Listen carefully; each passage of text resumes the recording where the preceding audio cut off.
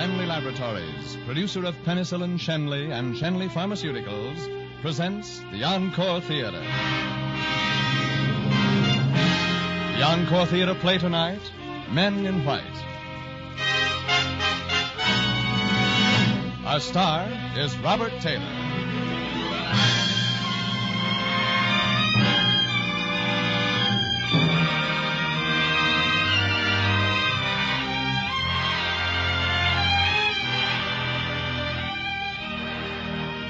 Tonight, Shenley Laboratories presents another in a new series of great dramatic programs.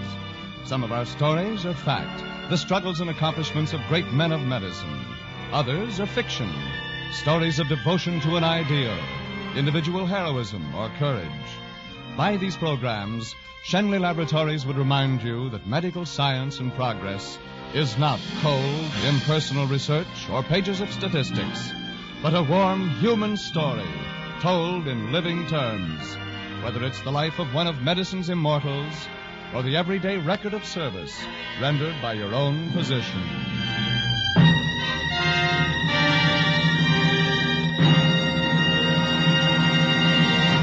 And now, Men in White, starring Robert Taylor as Dr. George Ferguson.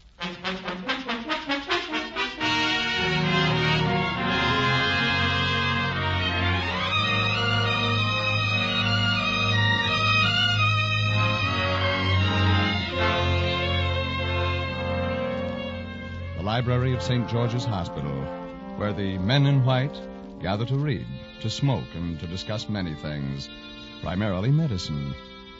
In a niche high on the wall is a marble bust of Hippocrates, the father of medicine, looking down in kindly benediction.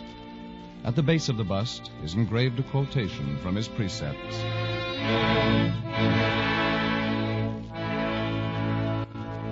Where the love of man is, there also is the love of the art of healing.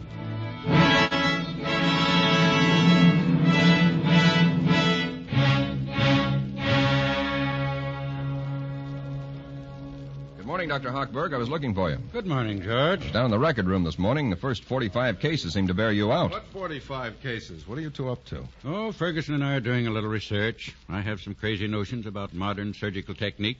Ferguson's writing a paper to prove that I'm right. As a matter of fact, Dr. Hochberg is writing the paper. I'm just helping collect the data and arrange. You're doing all the hard work. How's 217? Pretty restless during the night, but her temperature's down to normal now. Good. And Ward B, bed 3? Oh, fine. Ask for a drink of whiskey.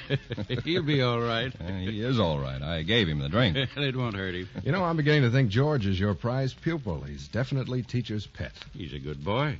When are you going east, George? In 3 months. Looking forward to it? You bet I am. It's more than just an opportunity to study in New York. It's going to be my honeymoon, too. Well, you'll find it difficult mixing the two.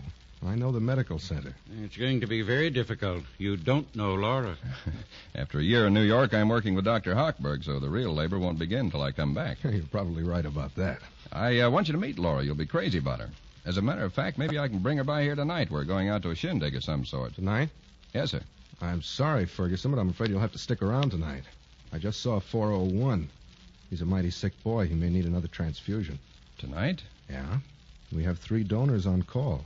Well, I'm sorry, Dr. Gordon, but this is my night out, and Laura's made arrangements, so I'm afraid I won't be here. Ferguson, when the hospital needs you. I'd like to, Dr. Hochberg, but same thing happened last week. I can't disappoint my fiancée again, or I won't have any. Can anyone else do the transfusion, Dr. Gordon? I'm afraid not. Ferguson's followed the case from the start. He knows the veins we've used. George, I know I'm imposing, but I want this boy to have every possible chance. He's a sick boy. What do you say? All right, Dr. Gordon. I'll stay, of course. Thanks. If your girl kicks up a fuss, send her around to me. I'll tell her about my wife. Up at 4:30 this morning to answer the phone. Somebody had a bellyache. Calling Dr. Gordon. Surgery. Calling Dr. Gordon. I'll see you later, Joy. It's tough, George, but I'm sure she'll understand. I don't know whether she will or not. She's been asked to understand so much lately. Dr. Ferguson, you're wanted in emergency immediately. A woman just came in. Serious automobile accident. Get her up to the operating room. Yes, doctor. Will you watch Dr. Hochberg? Of course.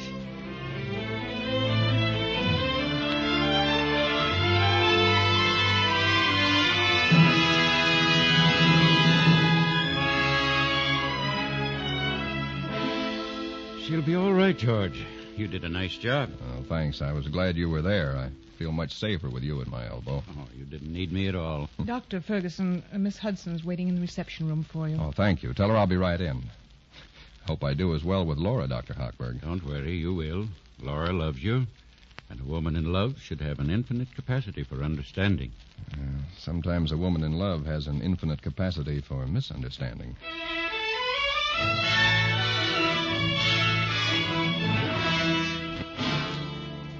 Hello, darling. Hello, monkey.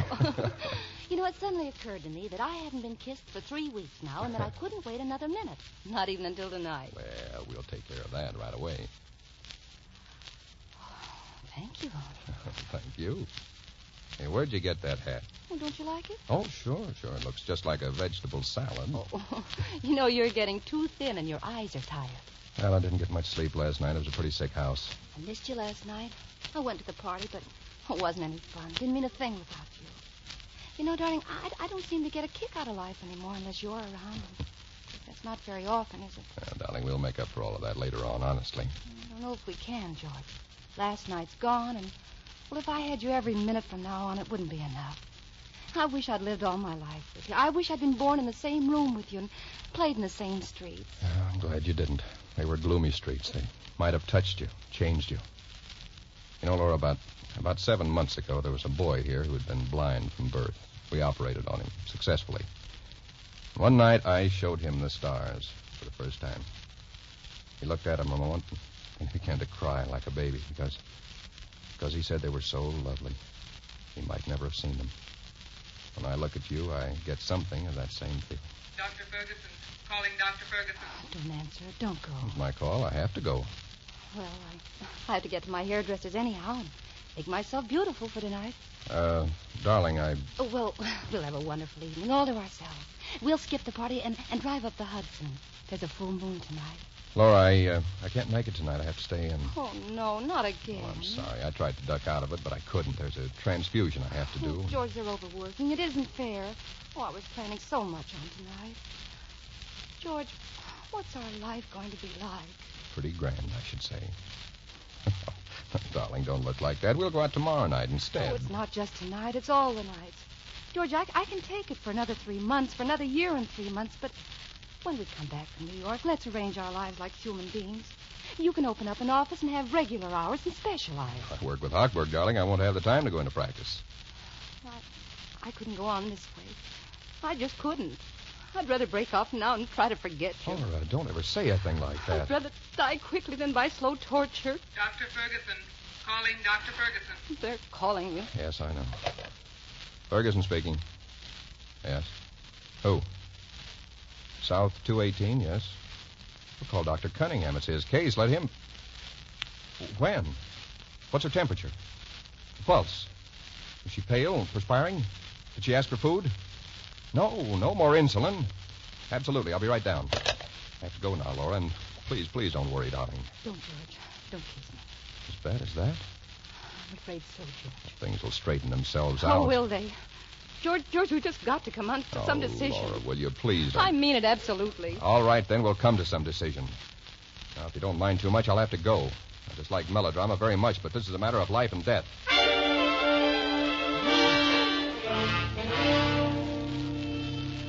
Put her in shock position, nurse. Yes, sir. Sterile glucose, quickly, and a 30cc syringe. And glucose here, sir, already. How much? 50 grams. Good, half of that'll do. And apply a tourniquet, right arm. Yes, sir. Call for hot packs and blankets. Come on, hurry it up.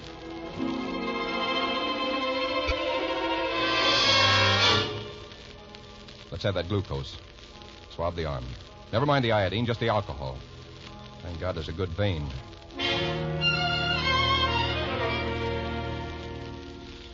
Well, that's about all we can do. Dr. George. Yes, baby. I'm thirsty. I want to drink. Why, you bet. Give her some water, nurse. I feel funny. Sort of dizzy. What happened? Nothing. You fell asleep, that's all. You're going to be all right now, honey. Oh, hello, Dr. Cunningham. I didn't hear you come in. Yeah? I've been watching. That was nice work, Dr. Ferguson. Well, thank you, Dr. Cunningham. A doctor can always become a better one by observing better ones. I've learned something from you today, Ferguson, and I'm grateful.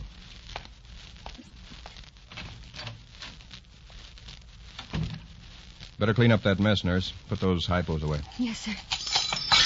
Yeah, what's the matter with you? Oh, I'm sorry. I'm just nervous, I guess. This is my first case with a sick child. I got to like her an awful lot. I guess that was why. I see. What's your name? Barbara Denon. Well, you're going to be a swell nurse, Barbara. Oh, thank you, Dr. Ferguson. And you take my advice. I know just how you feel. Nerves all tied up in a knot. You want to yell. I feel the same way myself. You get as far away from here tonight as you can. Have a good time. Relax. Forget the hospital. Tomorrow you'll be all right. Oh, I can't. I have an exam in Materia Medica tomorrow. Materia Medica, huh? Say, I think I have some notes that may help you. I'll leave them with the orderly on the first floor, and you can get them on your way down. Oh, thanks. They might help a bit. At least you won't have to cram all night. Anyhow. Dr. Ferguson. Calling Dr. Ferguson. That's your call, Doctor. Yes, I'll see you later.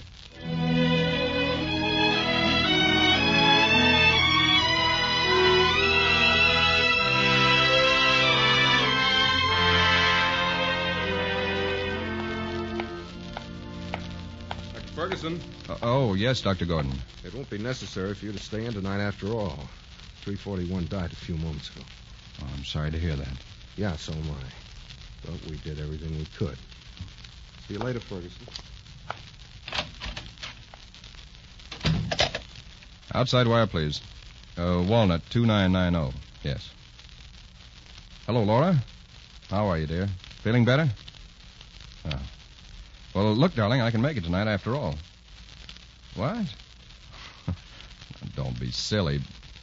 But, darling, we'll work all that out. It's so far away yet. Oh, listen, Laura, that chance to work with Hochberg is one of the best breaks I've ever had. Don't expect me to throw it over at a moment's notice simply because you have some crazy idea that... Oh, no, darling, I don't even want to talk about it tonight. I'm tired, Laura. It's been a heck of a day. 3 operations, and well, I can't think. I can't make an important decision tonight in a minute.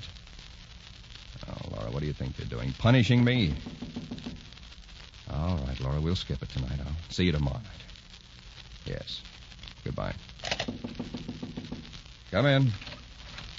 Excuse me, Dr. Ferguson. I'm off now, and I wondered about the notes. The notes? Oh, yes, of course. Barbara, you don't really want to work tonight, do you?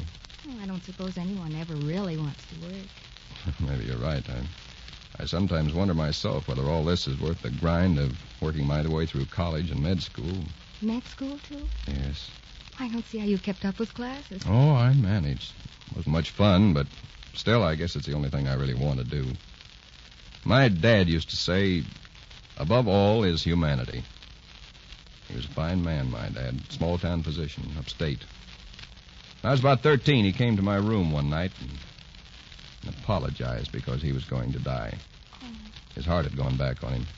He knew that if he gave up medicine and took it easy, he could live for 20 years, but he wanted to go right on, wanted to die in harness. And he did. Yeah. Above all else is humanity. That's a big thought. So big that alongside of it, you and I don't really matter very much. That's why we do it, I guess. It must make you very proud to heal, to save someone's life the way you did that child's today. I don't think there's anything more important in the world. Neither do I. And we can't allow outside forces or things or people to interfere with us. We can't do it. And if they do, we've got to bar them out, even if we have to tear our hearts out to do it. Sorry, I didn't mean to get up on a soapbox. Please don't apologize. I know exactly how you feel. Hey, look, how about putting off the work for a couple hours and going somewhere for dinner with me? You look like an understanding sort of person, and I'm very much in need of a little understanding tonight. Will you come? Of course I will. I'd love to come.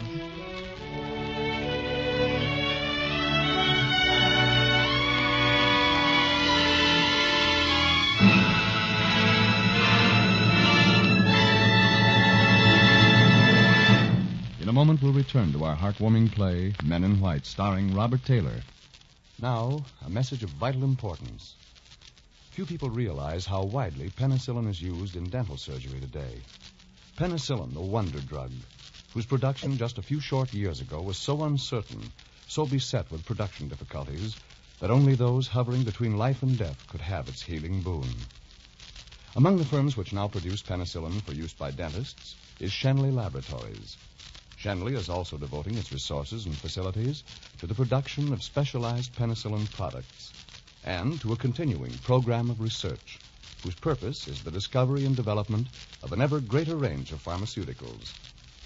As one of the world's largest users of scientific research in the field of fermentation processes, from which penicillin and related drugs are derived, Shenley Laboratories has developed penicillin tablets and troches for use in dental practice, penicillin ointment for direct application to affected skin surfaces, and ophthalmic ointment for treating certain infections of the eye.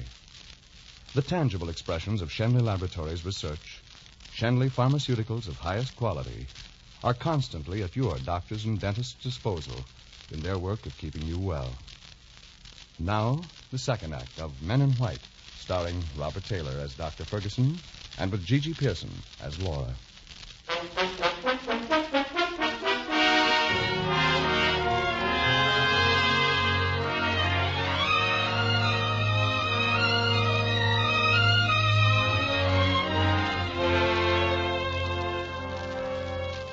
George, Laura, what are you doing in the park? looking for you. They told me at the hospital that you were over here taking a walk. Oh, I had to find you, George. I've been miserable these past weeks. Well, it hasn't exactly been a picnic for me. Have you missed me? You know I have. I thought I could be happy without you. I thought I could just snap my fingers and say, oh, the heck with it. But there were too many plans, too many dreams, too many memories. I never quite managed to snap my fingers at all. Laura, darling, I've missed you like everything. I've been so darn lonely. Why didn't you call me? Well, pride, I guess. Heaven knows I wanted to call. We wasted a lot of time, but we'll make up for it. We're together again. That's the most important thing in the world. Darling.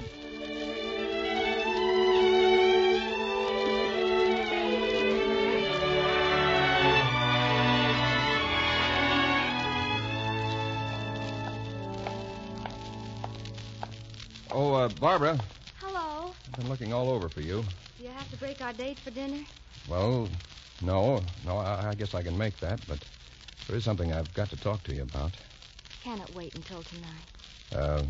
Yes, I guess it can wait until tonight.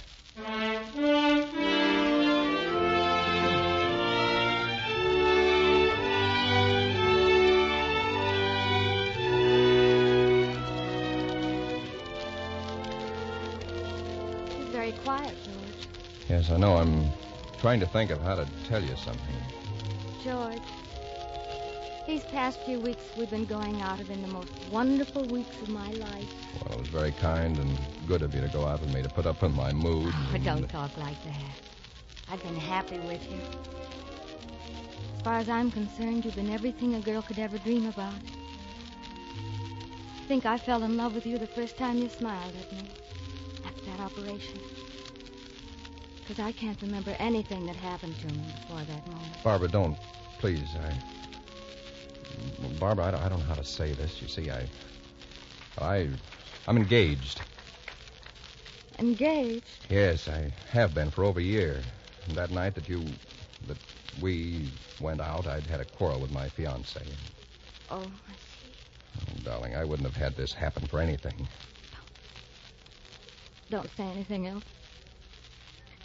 I've had a lovely time. And thanks for the buggy ride. You don't mind if I say goodnight, do you, Joe? Yes, I do mind. I want to talk to you. There's nothing more to say. Funny how I thought it was the beginning of everything when I met you. It was really the end. Good night, Joe. Goodbye.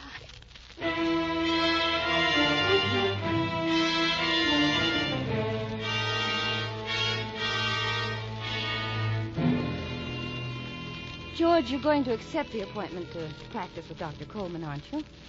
George. What did you say, Laura? What is it, boy? What's wrong? You've been pacing up and down like a caged animal. I've been here for an hour, and you barely glanced at me. You're not a very satisfactory fiancé. I'm sorry, Laura. I've got a lot of things on my mind. He can't accept that appointment, Laura. He isn't ready for it. He will be after a year in New York. You love George, don't you, Laura? Well, you know I do. Then don't influence him wrongly. George has been offered this appointment through your father's influence. You don't buy things in medicine, Laura. You earn them. A doctor's character is as important as his skill. The next 5 years are the crucial years in George's life. They're going to tell whether he becomes an important man or not. It's not as if I were going to drop my studies by going into practice, Dr. Hochberg. I'll keep on. After all, George has worked so terribly hard until now, Hockey, and, well, this will make things easier for him. There are no easy roads in medicine. I didn't expect it to be easy. I counted on work, hard work. It will be at least 10 years before you're ready for an appointment like that. And if he takes it, he'll have regular hours. We'll have some time for ourselves, Hockey. Time? Mm-hmm. How? There are only 24 hours in a day. He's working with me, and if... Or are you, George? Dr. Hochberg, I haven't loafed yet. I don't intend to start now, but Laura and I are young. We love each other. I want a little more out of life than just my work. I don't think that's too much to ask. I see. So you've decided not to come with me next year. Is that it? Well, sir, That's all right. You have a right to decide for yourself. Can you come right away, Dr. Hochberg? It's an emergency. One of the staff. She took an overdose. Who is it? That nice little girl up in pediatrics, Barbara Denon. I'll go right up.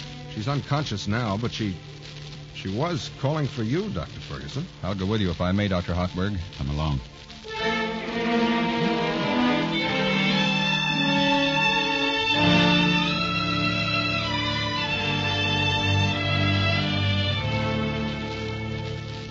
There's nothing more we can do, George, except wait.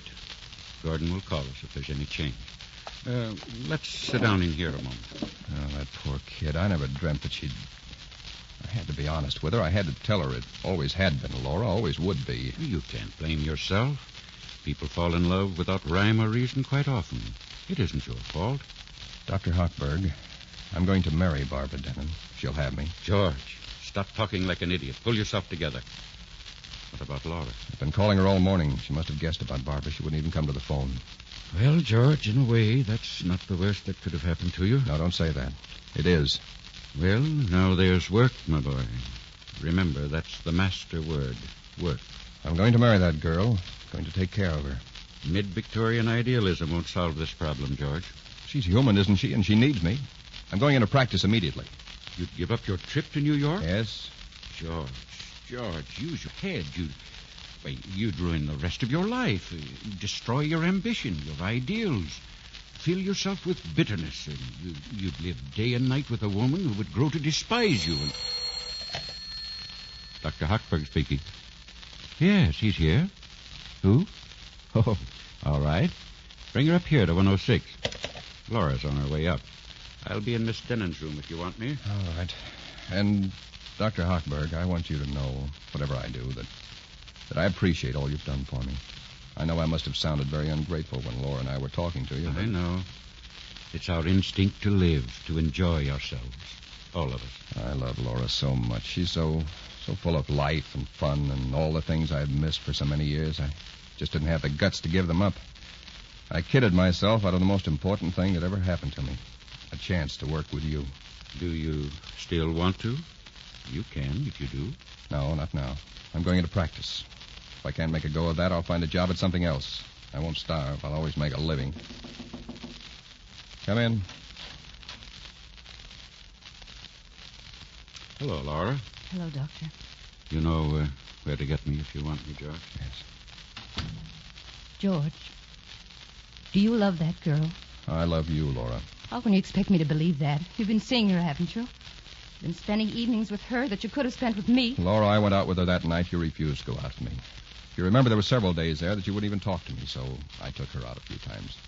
She was a nice kid. She was someone to talk to. Oh, Laura, if I hadn't loved you, I wouldn't have asked you to come to New York with me. Alone there, I'd accomplish a lot more. Well, you can go alone now.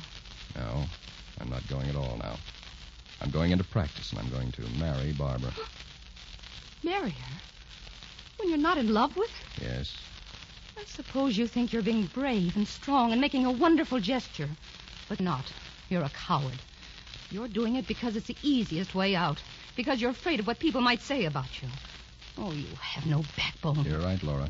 I had no backbone when I let myself be talked out of a chance to work with hockey. Maybe to do something fine someday. But right now I have no choice, and I'm not doing it because I give a hang what anybody says or thinks.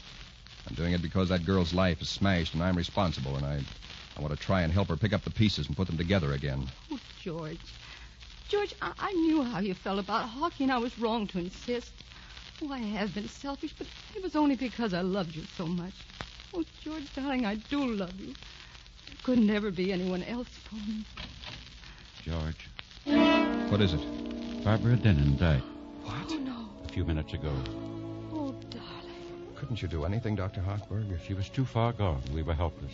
40 years I've spent in medicine, and I couldn't help her. Then what's the use? What good is it all? Why go on? It takes everything from you, and when you need it most, it leaves you helpless. We don't know anything. We're only guessing. George, there isn't a man in medicine who hasn't said what you've just said and meant it for a minute. All of us, George. And you're right. We are groping. Sometimes we're guessing, but at least our guesses today are closer than they were 20 years ago. And 20 years from now, they'll still be closer. That's what we're here for. Oh, there's so much to be done and so little time in which to do it that one life is never long enough. It's not easy for any of us, but in the end, our reward is something richer than simply living. Maybe it's a kind of success that the world out there can't measure. Maybe it's a kind of glory, George. Yes, question as much as we will. When the test comes, we know, don't we, George? Yes. Yes, we do. We'll reduce that fracture to 10. Schedule the appendectomy at 3, the gastric ulcer immediately afterward. Yes, sir. I'll see you later. Oh, darling, I'm so sorry. George, let's get away from here. Let's go someplace where we can talk this thing over quietly and sanely. No, Laura. This is where I belong. Yes, I know it is. I understand. Well, when you come back from New York, if Hockey will let you off for a night, give me a ring. I'll be around, and well, maybe someday. Oh, Laura, darling, I love you. If you really see things the way you say you do. Oh, I do see. Well, then marry me and come with me to New York and help me, Laura. Thanks for asking me. Oh, I'd love to. Dr. Ferguson. Calling Dr. Ferguson. They're calling you. Will you be here when I get through? I'll be here whenever you get through.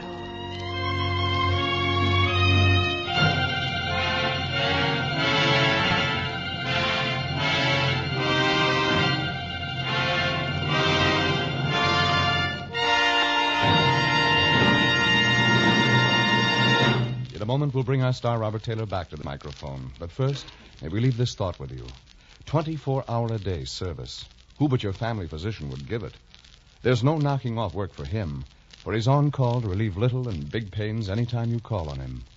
Shenley Laboratories pays tribute to this unselfish spirit which characterizes members of the medical profession, and to the years every physician spends acquiring knowledge and experience so that the lot of mankind may be a better and healthier one.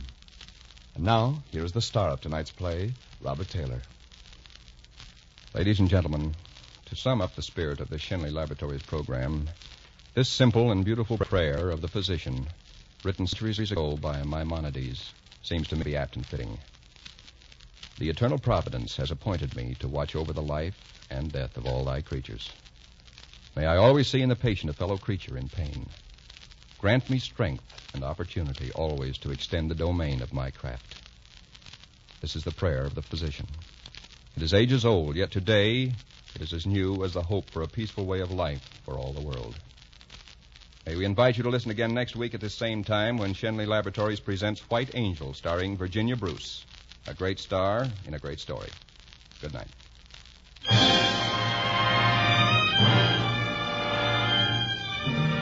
Men in White by Sidney Kingsley was produced and directed by Bill Lawrence. It was a Gene Holloway adaptation. Robert Taylor appeared by arrangement of Metro-Goldwyn-Mayer, producers of the Technicolor musical Easy to Wed. This is Frank Graham speaking for Shenley Laboratories, producer of Penicillin Shenley, and inviting you to listen to the Encore Theater next Tuesday at the same time when you will hear Virginia Bruce in White Angel. This is CBS, the Columbia Broadcasting System.